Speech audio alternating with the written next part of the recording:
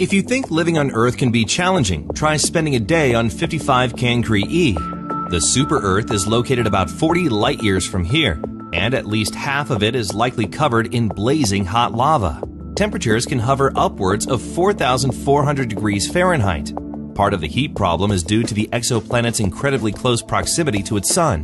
The issue is particularly pronounced on one side of the celestial body, as astronomers believe it is tidally locked to the star, much like our moon is to Earth. That means one half is forever exposed, while the other remains eternally dark. Unfortunately, that doesn't prevent the dark side from having temperature issues as well. Researchers estimate it's still a bit over 2,000 degrees Fahrenheit there. On the upside, due to its incredibly close orbit, New Year's comes every 18 hours. The temperature study was conducted using data from NASA's Spitzer telescope and performed by a team of researchers from the University of Cambridge.